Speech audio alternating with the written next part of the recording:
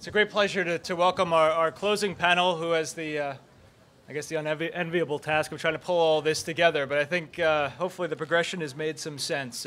And we get to hear from the folks who are really making these decisions from the equity and owner position, really understanding how of all this information, how energy performance is really going to factor into how they make decisions. It's my great pleasure to welcome as the moderator and, of course, as a co-chair for the conference, Chuck Leitner. Chuck, I think, as most of you know, is chairman and CEO of the Greenprint Foundation, which has really led the charge among global real estate firms to gather and collect and analyze energy performance and carbon data. It's a tremendous database that spans not only the U.S., but globally, has a tremendous portfolio of buildings in the U.K.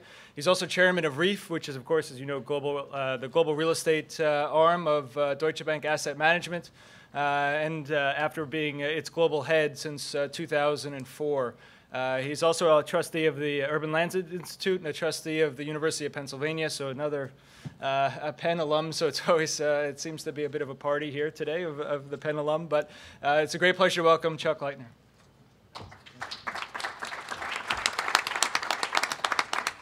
Well, thank you for that intro. I will not afford the same favor to my colleagues on the panel. We're going to jump right in since we, as Constantine said, have the challenge of wrapping up a long day, and I know you've all had a very long day. We only have an hour. And we want to keep this active and engaged and try to, as Constantine said, tie some of the things you've talked about and heard about today together from the perspective of property ownership, which we think is really what sort of differentiates this panel. So I'm not going to introduce the panelists. Our bios are all in the brochure. If introduction is required, I think this is a great group, and introduction is probably not required. So we're going to jump right into the topic. There's an old real estate adage that I haven't heard there very much lately, but used to hear all the time when I first got in the business almost 30 years ago, and that was real estate and good property is all about three important principles: location, location, location. What this group is going to talk about today are three very important principles around what we think generally is the key to getting this sustainability aspect of real estate into the mainstream, and that's value, value, value. So we really want to talk about the owner's perspective on value. We want to talk about the issues, both pro and con, around the linkage between value and sustainability in general terms. We have agreed not to spend any time on the taxonomy of performance measurements. Since you've heard a lot about that already today, we're going to make some assumptions about that. And one assumption is a huge leap of faith, but I think as this room over the last 6 or 7 hours is evidence of, and I think as the conversation that's going on around the industry is further evidence of, we're not as far away from getting that taxonomy right as we were a couple of years ago. And so we're going to make an assumption that we've gotten that taxonomy right, that we've gotten the measurement standards, the performance metrics, the technical aspects of those things right, so we can start talking about what the industry can do with that information. So we're not going to spend too much time on data, and we're not going to spend too much time on how you accumulate data, what the issues are. We're going to really talk about how the real estate industry has to make the assumption at some point that the data is right, that the benchmarks are right, and that the measurement and comparison opportunities are right. Now, I know somebody earlier today talked about real estate professionals not being rocket scientists. I'll go one step further and quote a colleague and friend in the industry that said many, many years ago that real estate was invented for the C student. And I use that a lot, actually, because it's relevant. I think what's important when you talk about this issue, there's a lot of technical aspects to it, obviously. I've not met anybody in the business that does what I've done for the last 30 years that can compete with the people that really know the science of energy and the technical aspects of energy. What the industry needs is a very simple, reliable way to use it in their decision-making process around investing and around ownership. So that assumption is not made just for convenience. It's really made to make a point that we're getting there, but we've got to get to the point where standardization of all this happens and that the industry can rely on the technical aspect without having to dissect it and take it apart, because believe me, most of us are far from capable of being able to do that anyway. So the other assumption we're going to make today is that, and this one's an easy one because I think the industry's gotten there, is that the financial side of the equation in terms of measurement, performance standards, disclosure, transparency, benchmarking, relative performance is a given. And the good news is we're close to that. And so, there's not a person, I don't think, in the real estate industry today that doesn't believe in some form or another those things are critically important. It doesn't matter if you manage your own money, manage your family's money, manage your pension fund's money, manage public shareholder money. The need for standardization has arrived in the real estate industry a long time ago, and it's taken a long time to get it right. But we'll never be 100% there, and there's certainly markets around the world where we all know that we're not as far along as we'd like to be, emerging markets as an example. But that's an important fact, we think, as we get into the discussion today, because those two factors really are going to make the correlation argument and debate much easier to do. And I think one of the things that we've noticed as a group, as we talked and prepared for today, is that healthy debate about the drivers of value is really important. We have to have the skeptics in the room. We have to have the owners that don't believe it, don't want to believe it, are afraid to believe it. Talk about why. And we're going to ask our panelists to do a little bit of both today. As Constantine said, we've got people that represent ownership, a lot of ownership in the New York market, but ownership nationally and in many cases internationally. That ownership is in the form of office buildings and apartment buildings, mixed-use projects, retail, lodging, et cetera. So we've got a really good cross-section from the ownership side. We've got representation from the valuation industry, which we think is critically important as a service to the industry, not just in the form of valuations relative to borrowing money, but valuations that really play a factor in that performance, financial performance measurement and those metrics. And then lastly, we've got one representative of many in what I sort of call the supply chain of the business. Where are the technology providers weighing in and plugging in with real estate owners? We have Cisco here today. There could be hundreds of others that we could bring to this conversation in terms of innovation and technology, getting it to market, and that market being ultimately the real estate owners. So that's a little framework for the group up here, and we're gonna also try something a little different, I think, from what everybody's done already today. We've got two mics here. We'd like to be interactive. Okay, I'm going to start asking these guys some questions. We're going to start getting some debate going. They're going to take some counterpoints, even if maybe they don't believe those counterpoints, just to get it going. But if you have something you want to talk about and you don't mind standing for a minute till we get through what we're talking about, come up and stand by the mic during the presentation. And I'll get to you and we'll try to work in questions and thoughts that you have along the way rather than wait till the end, because my guess at 3:30 is we're not going to get a lot of excitement about Q&A. So happy to do that, if you don't mind standing by the mic for a minute or two. So let's get started. I don't want to shortchange my panelists, obviously, but again, their backgrounds, I do think, speak for themselves. We've got a great group. I'm going to kick off and ask our three owners at the panel to take about 2 minutes each and give a sentence or two, one of which is a positive, sort of supportive comment about why the link between sustainability and property value, shareholder value, equity value, whatever you want to take as a perspective, is important from a positive perspective.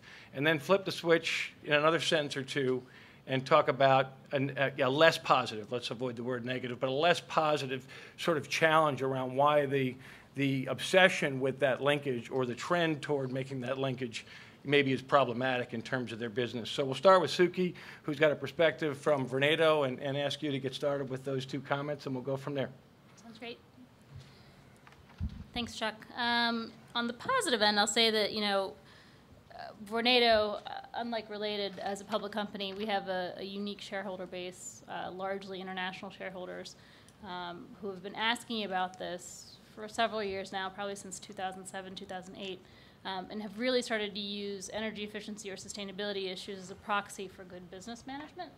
And I'd say within the last few years, every couple of months, I get a call from one of our investor relations people that say, TIA at CREF or, any number of our investor groups, large investor groups, want to sit with us and talk to us about what we're doing in our portfolio to make sure that we're addressing what they see as risk issues. So on that end, there's a direct, I think, driver from the investor base. And on the flip side of that, in terms of the revenue side, the same markets that we're in, which happen to largely be, markets where the regulatory environments are much more strict, and the electricity and the energy markets tend to be more constrained, New York, DC, California, the tenant base themselves have started to ask for these things. So the drivers for us have been on both ends, and I think the trend has been not just clear, but because of that, I think our senior management has been very supportive. So that's the positive end of it, which is that we're getting it on both ends of our business, of our core business. In terms of the negative piece of it, I'd say where you're not seeing a whole lot of traction are people that are not in Class A plus office structures and who don't have a public consumer base. So if you don't have shareholders and you're in a non-Class A office sector within the United States or in the middle of the country, the large perception of this is that we're already capital constrained, and the last thing that people want to start doing is looking for a sustainability director or an energy efficiency person to start asking them for more capital allocation for stuff that they don't have money for. I think that's where we are. Okay, great. Let's go to Wendy and talk about a different perspective, private investor managing some investment capital for others on a private basis with the Rose Company. Thanks, Chuck, and please do not let my children know that we are C students. Mine have already figured it out, sorry.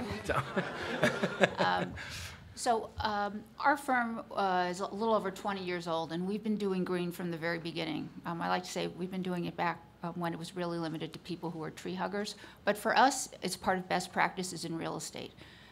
We specialize in two product types.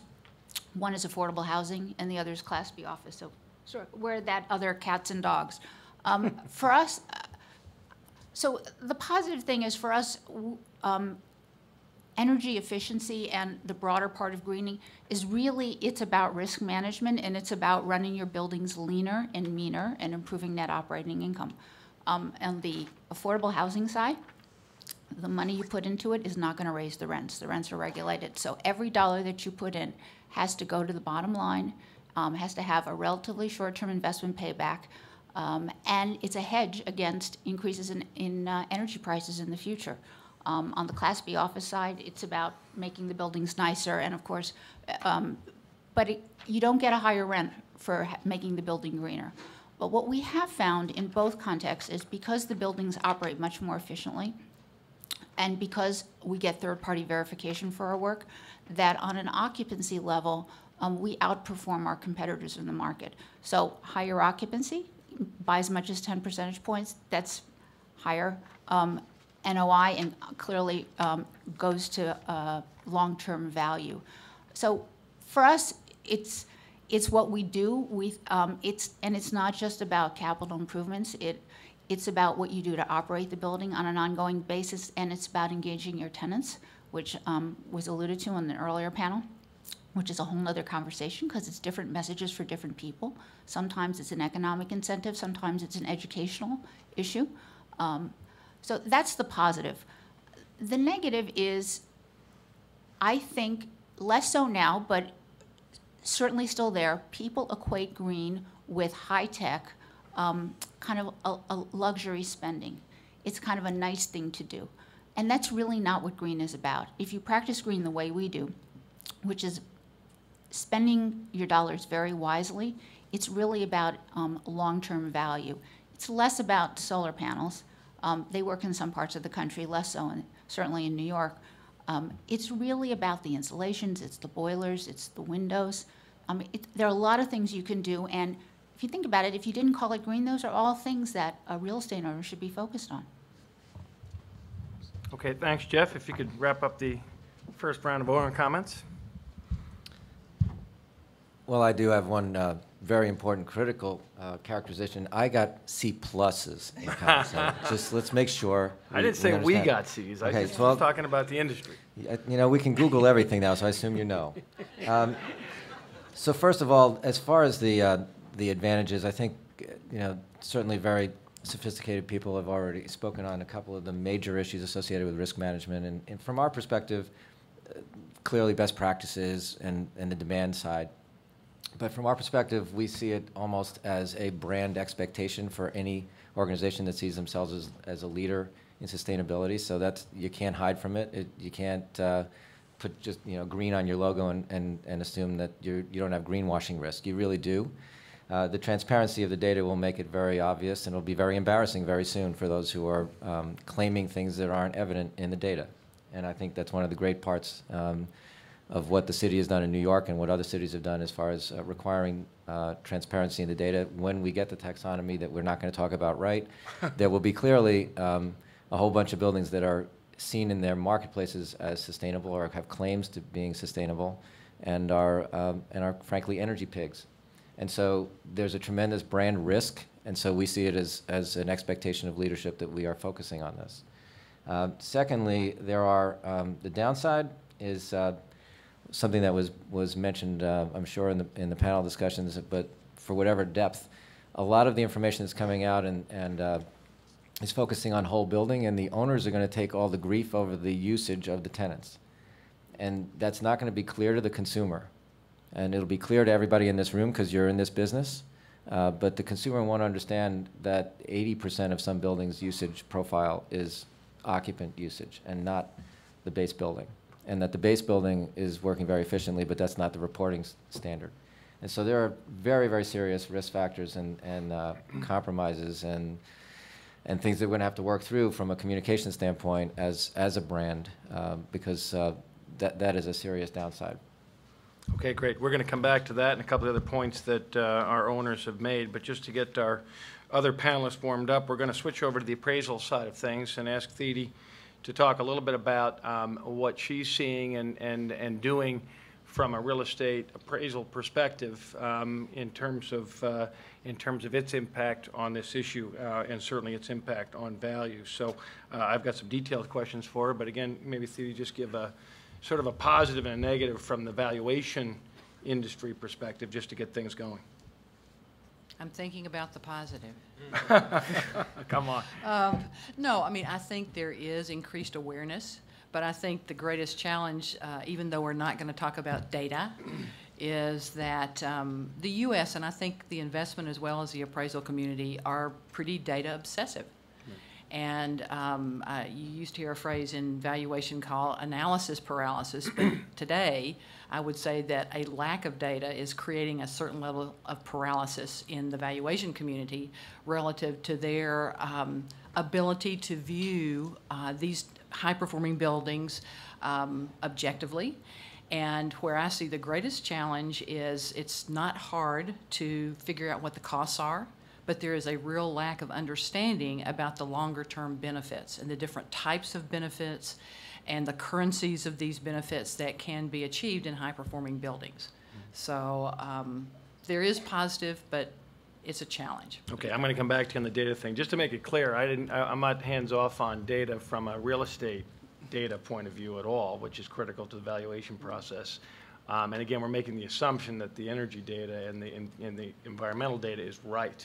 It's not that we can't talk about it. We're just assuming it's right, and we don't want to debate whether it's right or wrong. So just to clarify, we can talk about data. I just don't want to take apart the energy side of it. Okay. So let's make a quick change over to again what I probably inappropriately call the supply chain for the real estate industry. Since doing this thing with Greenprint for the last couple of years, it's been a very eye-opening experience for me to just really start to appreciate and understand the challenge of getting innovation and technology to our market. And Cisco and others like Cisco have spent a great deal of time thinking about this in the context of buildings, in the context of cities. And Gordon, you're spending a lot of time on that from Cisco's perspective. So, maybe you could again, sort of lay out, negative, positive sort of challenge from the perspective of a support industry to the real estate industry perspective, specifically in terms of Cisco and your involvement with data and information and connecting networks. Well, the negative side, I think, is a little easier to describe because it's such a fragmented industry. And because of the lack of standards, which we depend on to build networks and to connect our networks to all the other builders of networks. When Cisco started, there was no TCP/IP standard that we use for all of our communications now because the Internet Protocol is the standard. We wish that was the standard, and we hope and pray and are working hard to make that the standard for all the systems in buildings that monitor and sense and ultimately help to manage buildings that are significantly reducing their carbon footprint or their energy footprint or their water footprint. And we're working hard to develop the solutions and work with third parties who are developing their solutions. And so you'll see us partnering with Johnson Controls, and you'll see us partnering with Schneider Electric, and you'll see us partnering with Control4, and we built an ecosystem of companies. So we're taking the fragmentation, which we understand because the information and communications industry is plagued by fragmentation, but we've built standards with our competitors that enabled that industry to become so successful and internet-based communications and information flows to be so dominant. So the bad news of fragmentation is, frankly, for us, a great opportunity because we know how to deal with that. And what we want from you, our customers or our future customers, is we want you to tell us what applications and solutions and innovations should be built on the network. Because the building plugged into the network, whether it's a wireless network or a wired network, whether it's our network or somebody else's network, we don't care because all the networks talk to each other. So now you have to tell us, are you mostly interested in transforming the HVAC systems and being able to manage them and monitor them and understand them intelligently in real time? Is that your highest and best priority for the immediate short term because of your costs, because of what the tenants are telling you, because of what your shareholders are telling you, because of public pressure on the consumer side? So we're listening very carefully to that. We're building solutions. We're partnering with the solutions providers.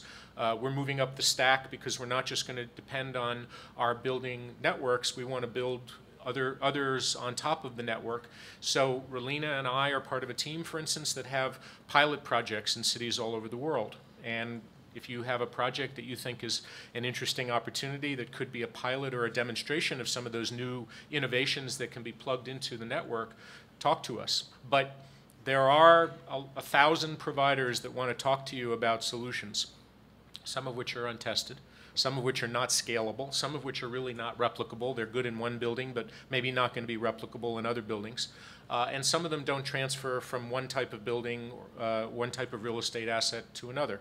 So we're spending lots of time, lots of money, and employing lots of people to figure out what's going to work best that you don't need to become an expert in our field. And maybe we don't need to become too expert in understanding how real estate asset valuation works, which frankly is physics to me.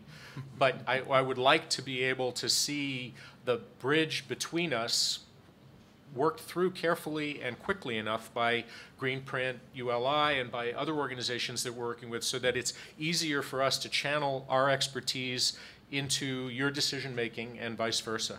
And that's not easy because we work with different language systems and we have different indicators and different metrics, but I think we're getting there pretty fast. I think we're getting there a lot faster than we thought. Great. Okay, thanks, Gordon. Let's stay on that theme for a second while it's fresh and go back to our owners and get a quick reaction to Gordon's comments, which is, just to lead the witnesses a little bit here, it's like, okay, this sounds great, but how do you really access this? How do you mainstream it? How do you work it into your daily business of owning and operating a building? So let's just start with Suki on that. I kept nodding my head when Gordon was speaking because what he said is exactly right. And the opportunity that we see is really the nexus between the technology infrastructure and the world that's evolving to what we do on a normal basis, because there is a disparity. We just had, when you talked about IP infrastructure, so we've just started to roll out an IP backbone infrastructure in our existing buildings portfolio here in New York. I know I was going to talk to you about that. Yes, and we should definitely talk after this because I was nodding my head because I was making a mental note that we do have a pilot that we'd like to work on. A small donation to NYU for that arrangement. Yeah. Okay. But the truth is that as you look 20 to 30 years out, and as we plan for cities and we plan for smart grids, the real need is to take existing buildings to a technology infrastructure that makes some sense, open protocol, making sure that the equipment that you want to be talking to each other can, and doing it in a secure way. And we literally just had a meeting last week with our controls folks at one of our projects talking about IP backbone infrastructure. And the issues that we raised were issues that our providers, frankly, had never thought about, right? One of the things that, we can't deal with is security issues, right? And the question I asked was, what are new buildings doing? And everyone said, well, new buildings aren't even doing IP backbone infrastructure for equipment, right? They're still doing Cat 5s for BMS systems, which to me suggests, A, that we're probably a little bit behind in terms of new construction design, but secondarily, it means that existing buildings have a long way to go in terms of understanding what the risks are and then building an infrastructure that makes sense. But if you're really going to get to a smart grid at some point, all those pieces have to come together and everybody has to agree what that basic, the basic construct looks like. And we're on the very kind of front end of that. I mean, there's a long way to go. Okay, great. So let's just go to Wendy, maybe a different perspective. Again, Gordon, nice guy, interesting guy. Cisco, cool company, but so what from your perspective? We love Cisco. Are you aware we're working with you on? Yes, okay. So let's talk. We loaded the deck. Yeah, okay, all right. So let's talk about how technology can deal with the day-to-day operations of the building and tenant behavior, because that's a really important component. It's about, I mentioned before, a lot of it is about educating people, making them aware of their behavior and the impact. So we are actually working with Cisco right now on a very interesting project. We have a terrific affordable housing project in Newark. Senior citizens, we applied for a HUD grant with Cisco as one of our partners the building is master metered. So we're trying to figure out, could we come up with something that would allow us to transition the tenants to direct metering so that they're actually, by seeing their bills, will change their behavior. Well, as it turns out, New Jersey, as with a lot of other jurisdictions, that's illegal. You can't do that. They're concerned that somehow by doing this that you're going to gouge the tenants. It's clearly not the case. So we're instead working on something that's a little more creative, but we're going to be putting in essentially what I would call smart plugs in the tenants' apartments, and we're going to give them regular information about their energy consumption and give them the ability to control some of the appliances and their behavior. Now, because the building's master meter, there won't be a direct economic impact for them, so we'll have to come up with some other way of incentivizing pizza parties. But what we have found is people are not motivated just by their checkbook. They're also motivated by just making people informed is really critical. We've seen that in the office context. We have an office building in Seattle, which is also not sub-metered, but we put in a building dashboard on a floor-by-floor basis. Tenants can see on a real-time basis energy consumption. They actually call us and say, are you aware there was a spike? Maybe there's something wrong with the steam system. It is, but you have to be continually focused on it. It's an ongoing process. But I think the technology on the smart plugs, which is relatively modest in cost and very scalable, is a terrific way that technology will be helpful to all of us. Okay, great. Let's go to Jeff. Jeff, can a company like Cisco do anything for a company like Related? Well, I'm afraid they already are.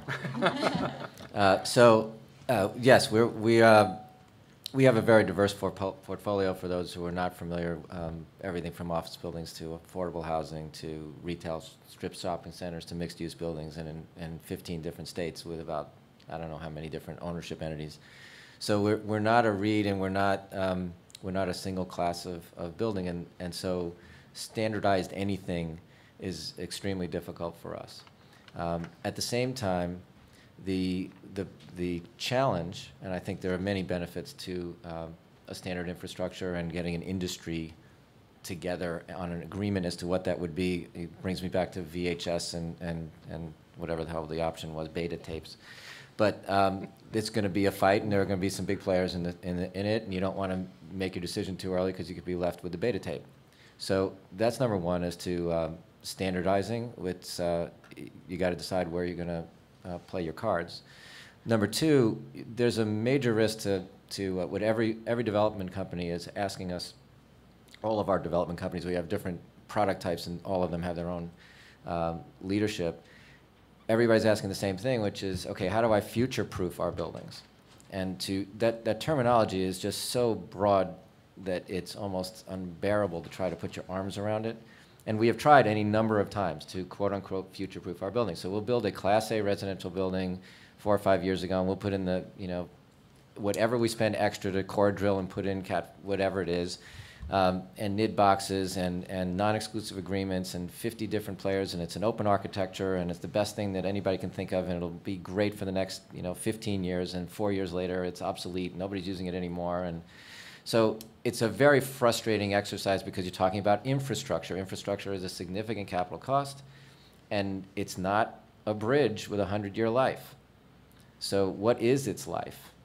And we don't know that. That's what I'm just characterizing some of the reluctances to putting forth real money over standard practices across portfolios. Okay, so with a singular asset class and a singular ownership structure, you have the greatest likelihood of moving forward with that.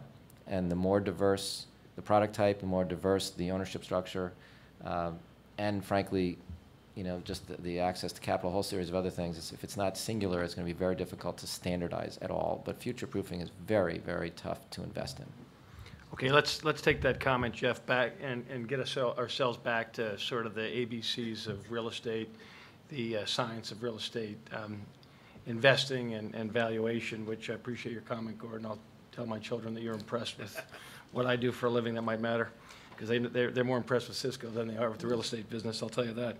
But so let's go back to real estate values, and let's take Jeff's comment about sort of future assessing these things, because I think that is what the real estate investment market does for a living, right? We are all about sort of forecasting where values are going to go.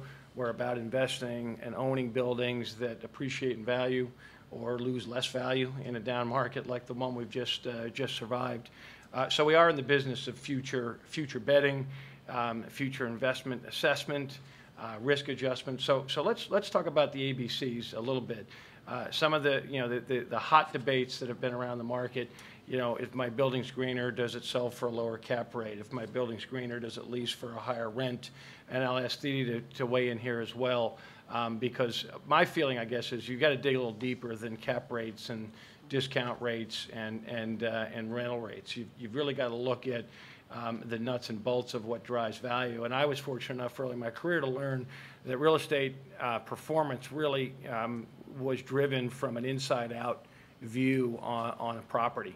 And that we've heard it a lot today, and it shouldn't get discounted. Ultimately, the most important driver for real estate is whether that property is attractive, appealing, and useful to the people that occupy it, one way or another, whether they live in it, whether they work in it, whether they eat or drink in it, whether they come and shop and leave. And so, so what is happening? If you could start, maybe Jeff will just start with you, and then we'll ask Theddi to weigh in. What is happening in your analysis of a piece of real estate, whether it's you're considering buying it, you're considering renovating it, you're considering selling it, you're refinancing it, what have you? Are you starting to apply metrics that relate to some of the things that we're talking about? Well, two different parts of the same question. Number one, the financial modeling, which goes to the simple issue of NOI. What are the real operating costs? What are the opportunities to manage those operating costs more efficiently and still deliver the services that are expected? And how do you position the asset against what the price point is, which is more of a brand consideration and is very, very distinct in different markets for different asset classes. So the first one goes to a major question of valuation, and we do quite a bit of acquisition of existing assets, particularly for affordable housing and workforce housing around the country.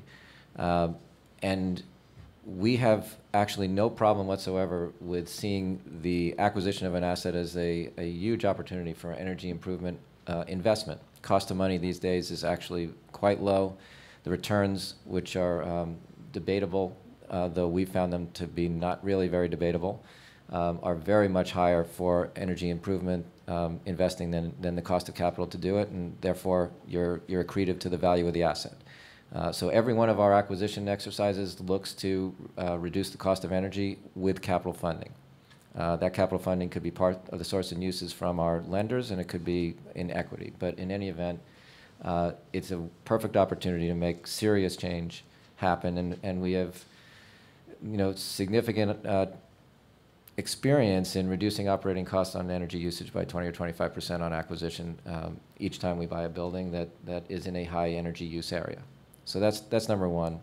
So you're creating value from the issue of energy improvement, and that's a standard practice. It's what we do every single time we go on the property. It's the first thing we look for.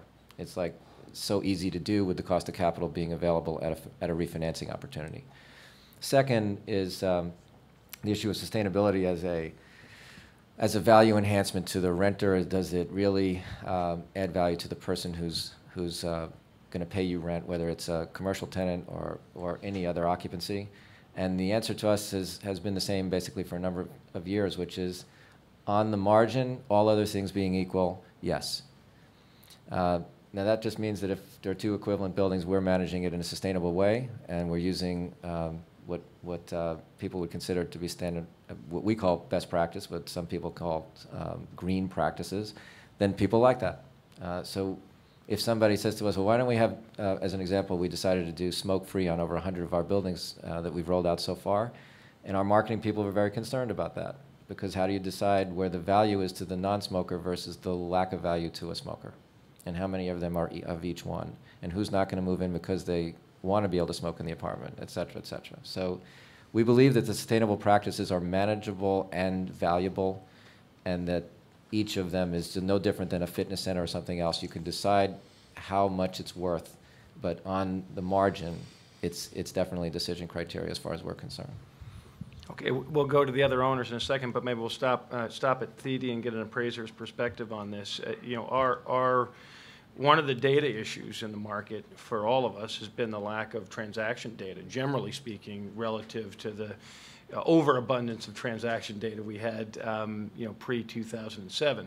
And so talking about data again in the real estate context, if an owner investor like Jeff is saying these things matter, how is the market actually showing that with a relative low supply of sales to support it, low supply of leases that would support it, and frankly a lot of noise around attribution of those sale prices and lease rates that are very hard to cut through and attribute to green type factors. Just give us a valuer's technical point of view on that. I don't know how technical it'll be, but I think there is a good amount of data that is available from an operational perspective. Without sales, you'll hear a lot of pushback because, as you would be aware, valuations are based on what has occurred in the market. It's not, it is to a certain extent opinion, but it's more about analyzing market trends, market transactions, et cetera. Without sales, if you have the opportunity, and as you have your own track record, you can look at this. Lenders, investors will look at that and see what information is actually available. And one of our greatest challenges in the valuation profession is that we know all the buildings have operational data, but most owners consider it proprietary. So, trying to access this has been a great challenge. I've worked with Chris Pike at USGBC. I'm working with Cody Taylor and George Hernandez at DOE. Both of them have access to tremendous amounts of information, which I think would be very valuable to my community. But how they're able to aggregate that and maintain confidentiality has been one of the greatest challenges we've had. So, in certain areas of the country, in the Northwest, California, now more so in New York, particularly because of greater transparency, we'll have access to that, and we can make comparisons one building to the other based on those factors. In other areas, it's not as prevalent, and that results, unfortunately, in evaluation as pretty much a non-starter.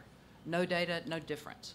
So I really focus on the differences between the properties, and that's where I think you're really going to be able to see where the value enhancement occurs. Okay, I'm going to pick on you a little bit. Okay, just not as picking on Theddi, but picking on the appraisal industry generally.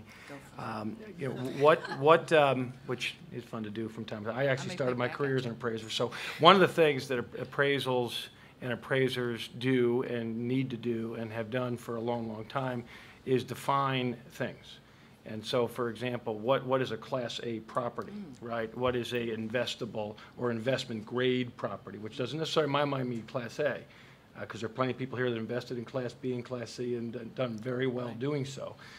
So, you know, it is one of the things that the industry generally, but maybe specifically the appraisal community need to do, is come up with new definitions. Because to me, these things, as Jeff talked about, and we've heard a little bit here, are becoming part of how you define investment grade, Class A, Class B, and we just have, you know, 50-year-old definitions for those things. I will say my piece, and then I'll come right back at you. Okay, good. Is that fair? The moderator can always deflect. No, I think it absolutely is changing. And I think you use the word, and it's been used all day today, which I think has a whole different definition, so to speak, and that's performance. What should performance really characterize? I mean, it's not just NOI. It's any number of factors that I think are related to more sustainable or best practices, and they're not necessarily incorporated now. I work with a development company in the Northwest called Girding Edlin, and about 4 years ago, one of their major developers made the comment, if a building isn't at least LEED Gold, it shouldn't even be considered Class A. And I don't necessarily disagree, but it's all the factors that go into that that would create a different value perspective. From my position sitting, you know, in the industry and trying to help, one of our big challenges is education.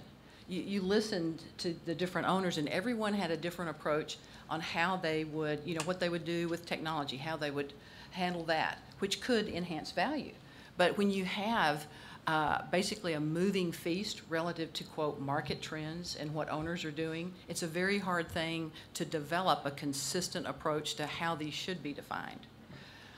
My question to you, and this is a quandary for me, because as a valuer, I'm going to be, what I do will be to a certain extent dictated by market demand, just like properties. So how many of the owners here are demanding that their valuations include specific factors relative to high performance, energy efficiency? I hear not very many. Right.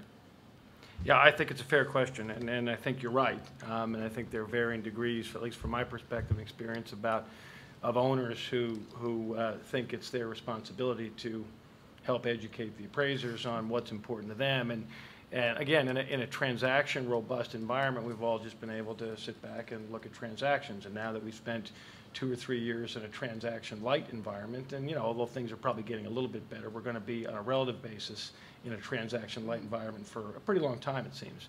And so that back and forth to sort of change the way you look at things is important. It's not just important for somebody like RREEF, who clearly manages other people's money, and marking to market is a big part of what we do every quarter or every year.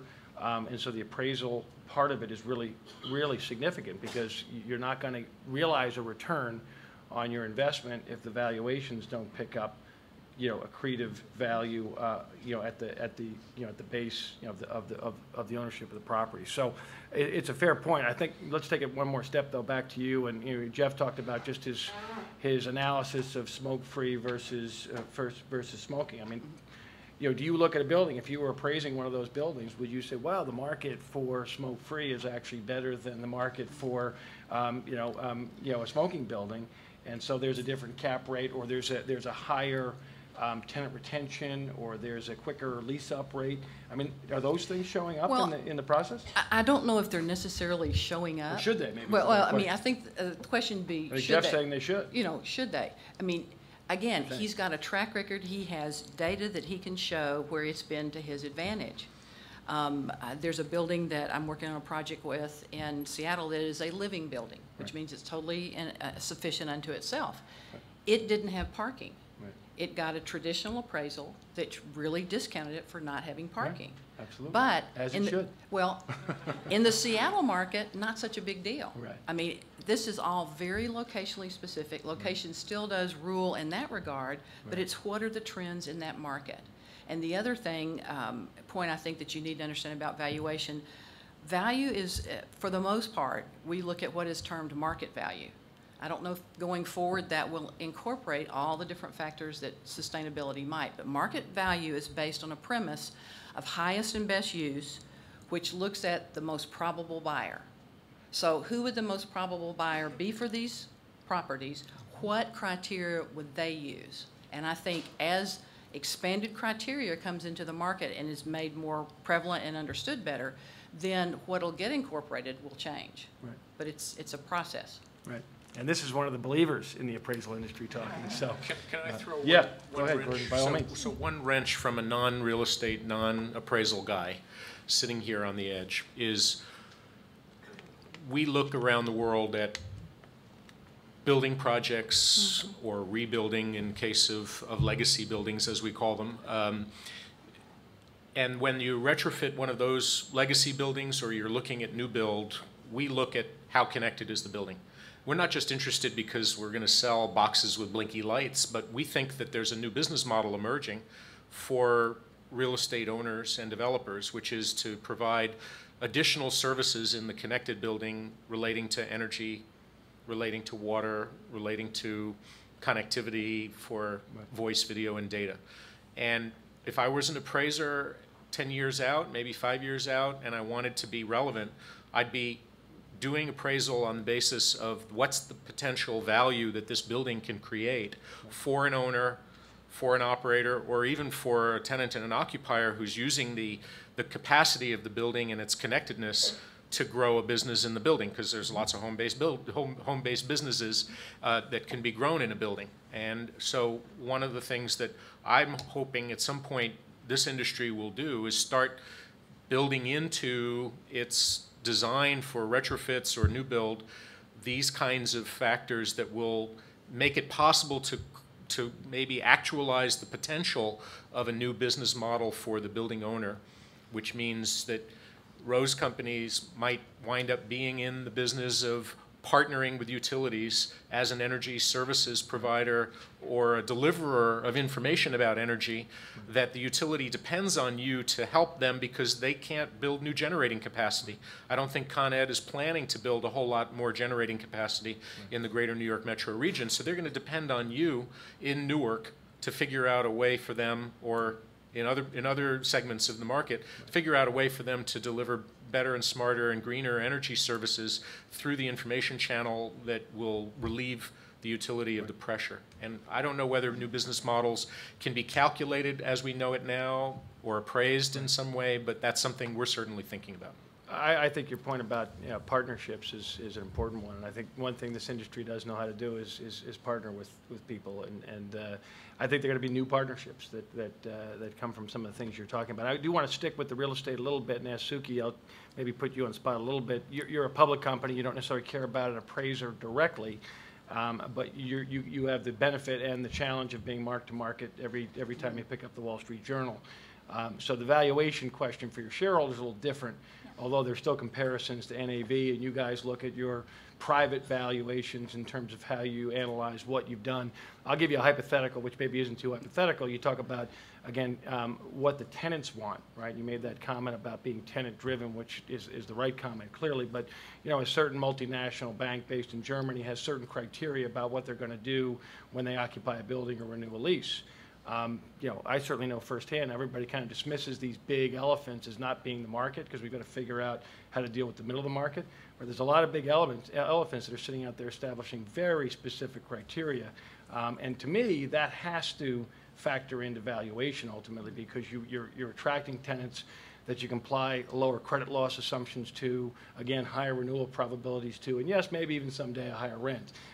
But until we have the right tension in the market, that might be a pipe dream. But maybe comment on that. I kind of led you a little bit there, but I know you guys are thinking about that stuff. Yeah, I think, we've seen two pieces of anecdotal evidence that the market has moved to at least some degree to evaluate this stuff a little bit differently.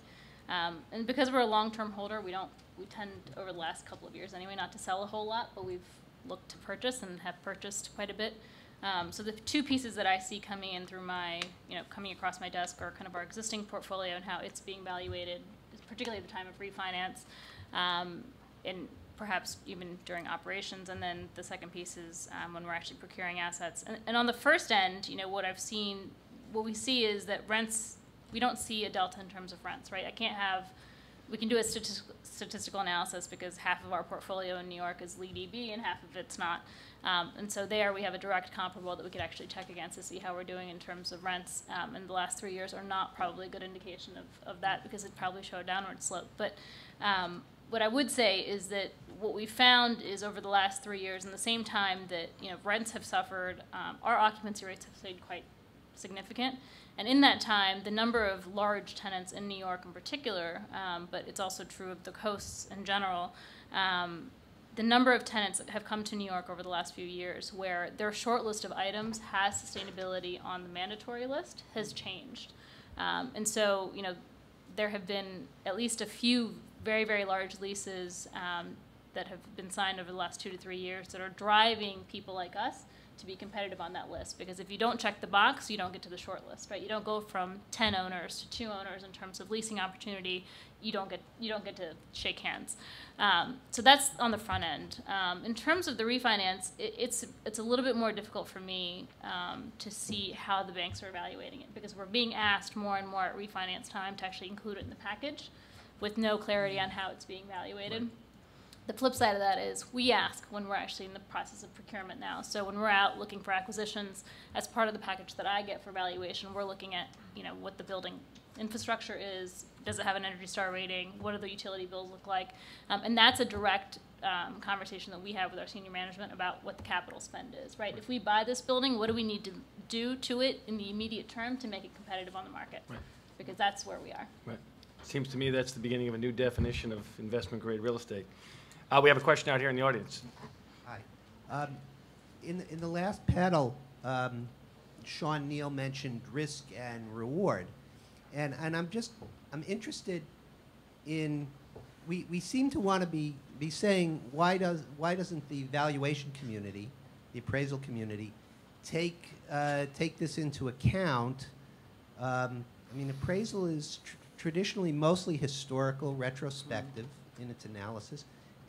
I guess what I want to know is from Jeff, from Wendy, you seem to see value in energy efficiency retrofits, in the value adds that Gordon refers to, in infrastructure. That's on a speculative basis. You're hypothesizing that will work for you. If the appraisal community took that into account, wouldn't your potential reward be decreased? Isn't it positive? It's good for you at this point that the appraisal doesn't take it into account, isn't it? Because it leaves you with more upside.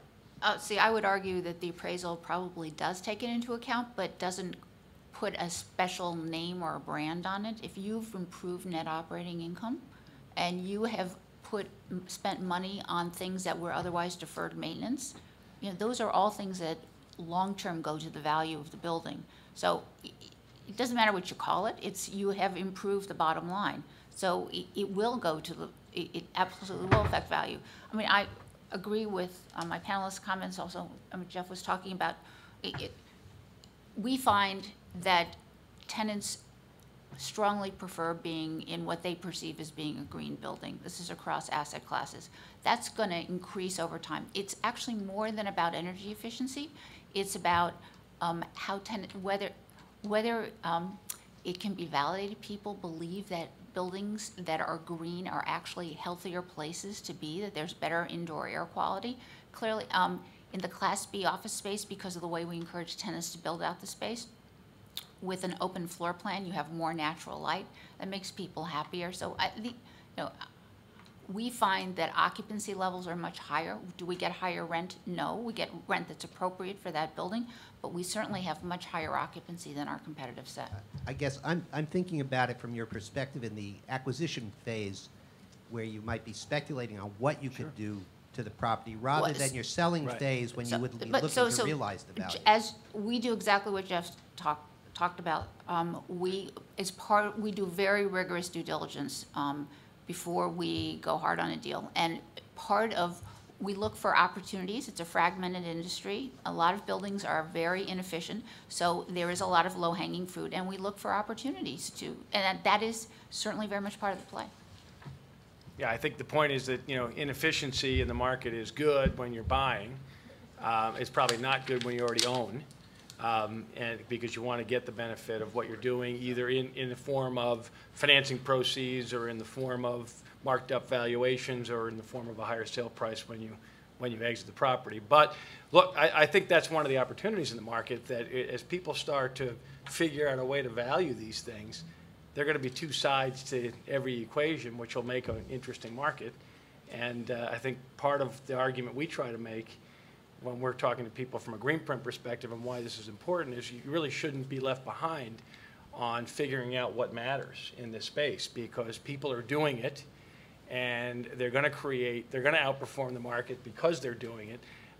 Do you want to be the victim in that equation going forward, or do you want to be the beneficiary in that equation? But there's a whole range of things that people will agree and disagree on, which I think your point is that's maybe the good news, at least from a transaction or a market investment point of view. Jeff, do you want to add to that at all? Since no, I agree with the opportunity. If there's, on the buy side, if the appraisal is not recognizing what we believe are opportunities, then that's value add that's accretive to us. Right. There's no question. Yeah. And I think just in terms of the appraisal, I don't mean to pick on the appraisal industry. I think the challenge is really around equity valuations. And everybody's on this panel is in some form or another in the business of doing equity valuations. And so it's not just the appraisers. And the comment about it being a rear-looking analysis, I've been hearing that for decades. And on one hand, I agree with it because the appraisers look for data to support their assumptions. But meanwhile, every appraisal I've ever looked at in the last 30 years is primarily based on a 10-year forecast of cash flows and discounting those back. And so, yeah, it may be backward looking in terms of the, some of the factual assumptions that have to be on the front end in terms of rent. But in terms of where those cash flows are going to go, it's all about forecasting and speculation. And, I think these things have to be factored in, and everybody who sits at their desk thinking about whether an investment decision makes sense or not is doing the same thing. And so it's not just the appraisers that need to think forward and incorporate things. It's clearly the investors and the owners that do too. You have the good fortune of having a group of people up here that have already figured that out. As we do these things going forward, I'm a big advocate of getting some people on these panels that actually don't believe it works, so we can actually really get into the nitty-gritty of the other side of the argument. So we've tried to do that a little bit here today. Other questions from the audience? I know we're running low on time, and we're between you and the exit doors at some point here soon, but we'd be happy to hear from you. Hi. I actually have a question in terms of user occupancy for commercial. Theddi, you and I went over that the other day last night, and I was wondering if there's any data that you see that as a real estate broker, how can I go to a large tenant and tell them, if you move into this new Class A building, pay 15, 20% higher than another building, how can green technology justify that? Is there any type of data out there in terms of health, mental, anything at all? A lot of mental health things. I'm going to defer to Gordon on the technology part, but there is definitely data. I will agree with Wendy. I don't necessarily see higher rates being paid currently. I see top of the market rents. I see better tenant retention, less downtime between leases, a higher renewal probability, which all flows to the bottom line and is beneficial. But I also see 20-year, there's a great example in Portland, Oregon, 20-year-old building, 95+% occupancy always. They have a recycling program. They have a whole community around one office building because of the way that it's managed. So, I mean, their tenant retention is at the top and one of the best places to be, but it's a whole package, not just one thing. Technology, I'll let him take it. We do measure everything, and so we try to get our real estate portfolio managers who are Cisco employees or our consultants and advisors at JLL to help us make judgments about whether there is a productivity bump that is obtained. We know that for a fact because we measure everything, including how often people are using their computers at their desks or from home or from a third location. So we have 70,000 people, and we've deployed all of our technologies and partner technologies in our office buildings and in the residence, like my residence, so that I can be connected always. And so we do have data. We're not, a tenant of of ourselves, because we don't own our buildings, we're a tenant of a third party. I'm not sure we're sharing the data with the building owners, but we're definitely using the data internally to help us sort out what's working, what's being used. We've published some white papers and case studies that you can find on our website, and just type in urban innovation at the Cisco.com website, and you'll see some things that we've published about best practices that we've discovered using ourselves as guinea pigs, and now we're offering that data to the world, including companies in the real estate development business. I think one of the things I'd add to the answer, and maybe Suki would have an additional comment here, but I think, Jack, I can't quite read your name tag, but I assume you're a broker based on the question you asked. Okay.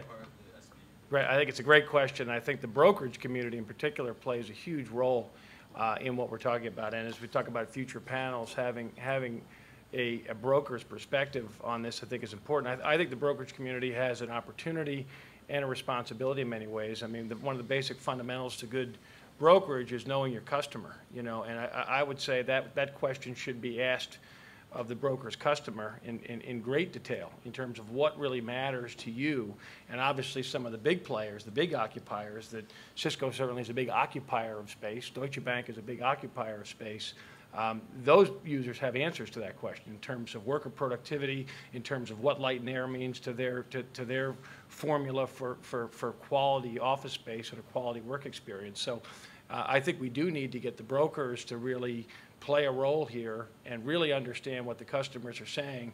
And I think as typical, the middle and small guys follow the big guys. When the standards get created for quality office experience by the big guys who can afford to do it and have the negotiating leverage to do it, the middle market, I think at least, I don't know if you guys agree, it just follows along, because that again becomes the definition of what's an office opportunity or an office experience that commands the best rent. And it may not be the highest rent, but I think in some ways it'll be the difference between rent and no rent, which is sort of an important way to look at it too.